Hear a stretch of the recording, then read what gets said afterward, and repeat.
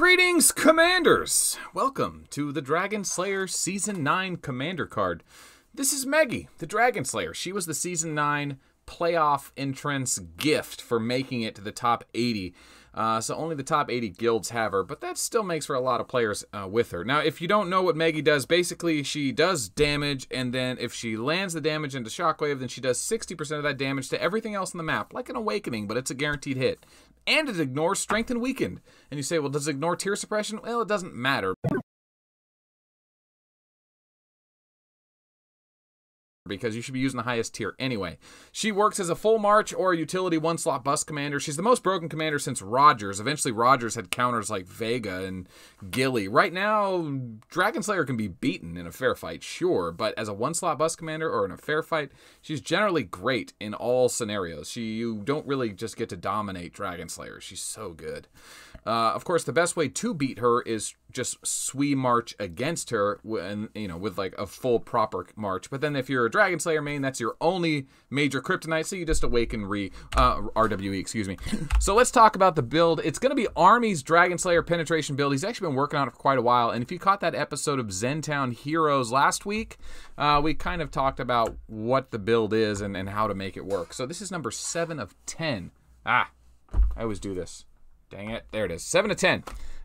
If you want this commander card, it's in the description below. If you want other Season 9 commander cards, they are in the description of those videos as well. Alright, so basically the trick here is Dragonslayer's Shockwave does 60% of its damage to everything else that doesn't get hit by it, right? I don't know if I should just stock skills, because we never did a proper Dragonslayer breakdown, I don't believe, but basically, it's a 60% chance to trigger, and if she hits, then she deals whatever she does to that troop to the other troops, like an Awakening. It hits massively hard. If she hits Tier 1, the defense values on Tier 1 is so low, it basically one-shots other Tier 12. It's the hardest hitting skill in the game, which means that commanders can no longer, and if you don't watch Replay of the Week, then you have no idea what I'm talking about. Replay of the Week, we see it all the time. If commanders have one ranger and you hit rangers with Meggy, the Dragonslayer, she's going to dominate the whole field. Doesn't matter if there's Tier 12 in the other slot. So you can no longer march Tier 1 against her. You have to put a 1 unit of Tier 12 or whatever your highest is in that slot. She also has a crushing blow, which is like Golem's crush. Go figure, it sounds similar. 40% guaranteed hit skill. So combo this with Shockwave, you're guaranteed to hit and do a ton of damage. One slot bust or full march.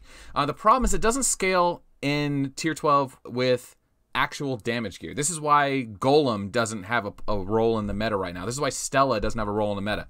The answer to that is if you do penetration builds, you can actually get Golem back into it and Meggy, but Meggy does it better. She has that 40% guaranteed hit skill plus a 60% shockwave. Anyway, so this is the build. It's the same as the penetration build for Nekajiro. Wild Roses for as much penetration as you can get. And then the Devil's Touch, which is nice because she's an airship comm who can use the Devil's Touch, as opposed to infantry who have to run the airship helmet for their penetration build. That's not stupid. Fucking stupid ass game. Shadow Chess Piece.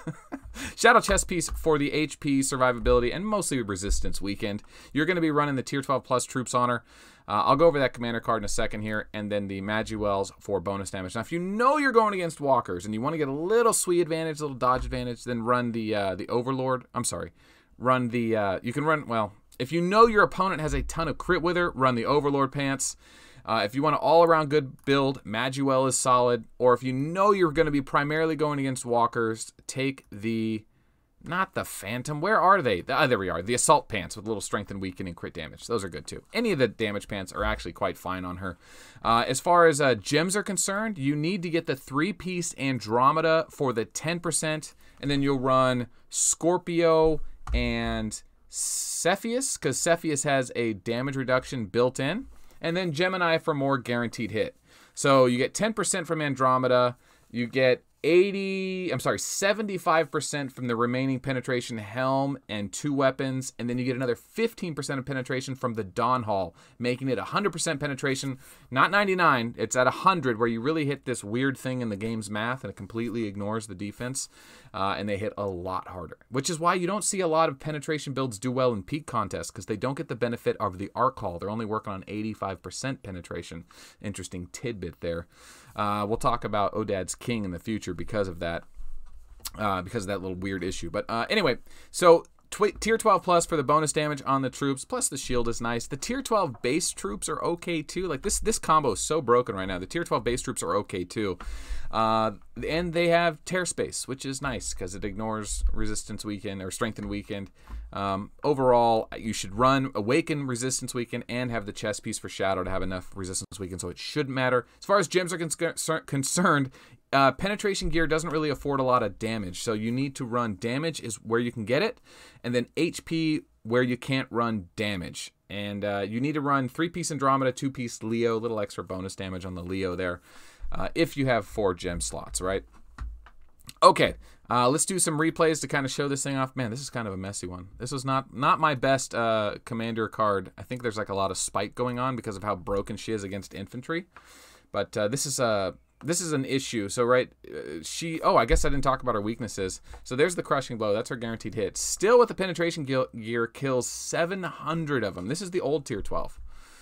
So it was basically a 1-slot bust replay just to show you what she can do with that penetration build against a straight Rogers. Now remember, there's a little room for improvement here. These aren't the right troops, and there could be a little more leadership, right? It's not max, is it? Yeah, it is. Let me see. Let me double check this. Yeah, 1777. But there's the 1-slot bust against Rogers. Now, in a straight fight, Rogers should beat her. Of course, he will take some losses. Her shockwave hits really hard.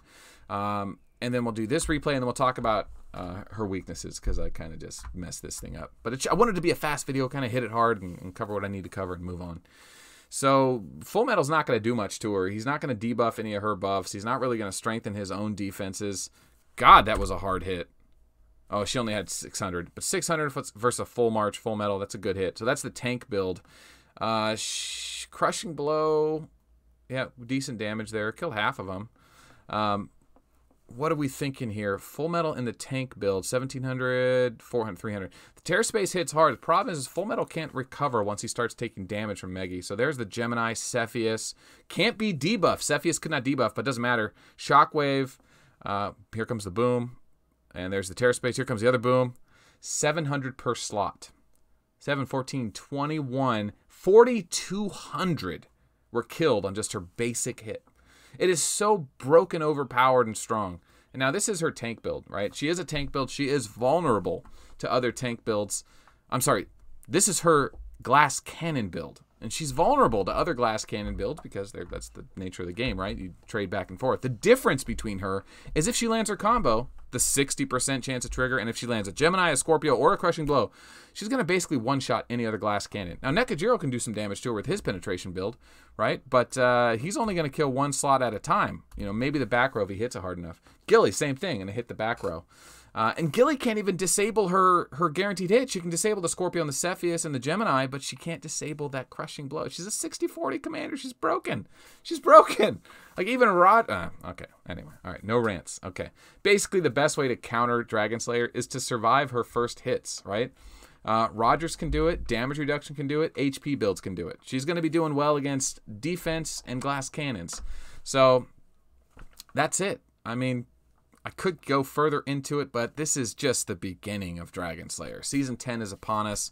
Every guild is running her. Everyone that was running a Vega is now running a Dragonslayer, for the most part. But you have to have the penetration gear, and I guess that's one thing I didn't cover very well is the penetration gear is expensive. Straight up, it's not affordable. Like to get it to 100%. Not the Dawn Hall and the Andromeda give you a free 25%. The rest you got to make it up on level 40 plus gear. It's hard to do. But at the highest level, and considering the top 80 guilds have her, they're doing it. The problem is if you only get to like 90% penetration, she's not the same commander. But that's where utility Dragonslayer comes in, and I'll be covering her next week when we talk about Dragonslayer, Kilgore, Hancock, and who's the last one? There's one more. Is it Plasma? I guess probably a new Plasma is worth it. Yeah, Plasma. Plasma's the one. So until then, if you enjoyed this video and videos like it, like this video. And if you're one of the 32% that watches these videos and isn't subscribed, consider subscribing. We put out a lot of great content every day, 5 days a week, Monday through Friday. Join the community. Message me online. It'll be a good time, I promise.